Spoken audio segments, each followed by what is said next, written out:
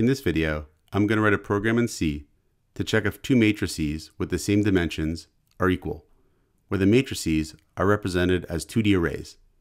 So the first thing I'll do is define two constants for the number of rows and columns in our 2D arrays.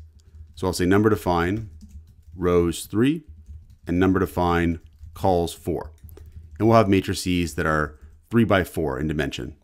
So here I'll say int a rows and cols is equal to, and we'll put some pretty simple values in this 2D array to initialize it.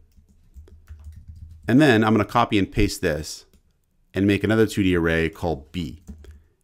And b is going to be pretty much the same as a, but I'm going to change one value in it just to make them not equal. Because we're going to say that two matrices or two 2D arrays of the same dimension are not equal if at any point in the same position in both arrays, the elements are not equal. So here we've got at row 1, column 2, 2 in A and 2 in B. And that would be okay. Those elements are equal. But here at row 2, column 3 in A, we've got 3, and row 2, column 3 in B, we've got 5, and they're not equal. So because of that one element being off, we would say that these two matrices are not equal. So let's actually write a function to check for this. And our function is going to return true if the matrices are equal and false if it's not. So we'll include the stdbool.h library so we can return true and false values. So here I'll say bool matrix equality. It's going to accept an array A with this number of rows and this number of columns, and an array B with this number of rows and this number of columns. And we'll provide a definition of the function down here. Now the way it's going to work is we're going to use a loop nested inside another loop to examine each possible combination of row and column values in A and B.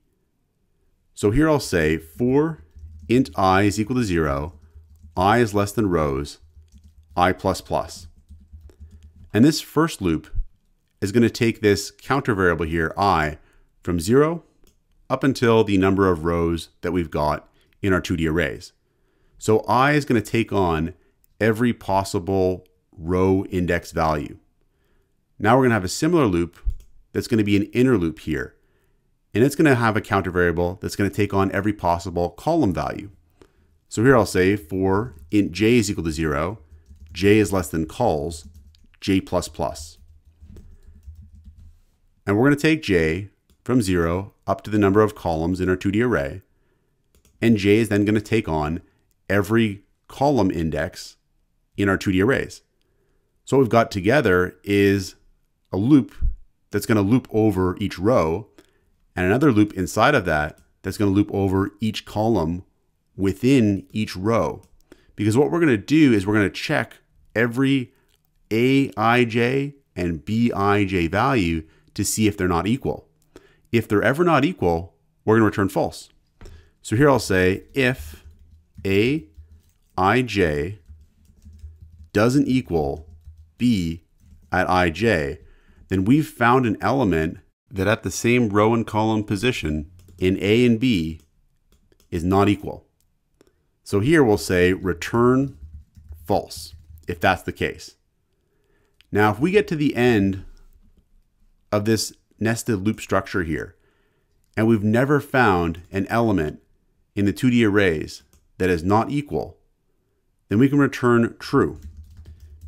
Because at this point we'll have examined all possible combinations of row and column indexes in A and B. And so we'll return true, because at this point, if we haven't found one that's not equal, they must all be equal, and we'll return true.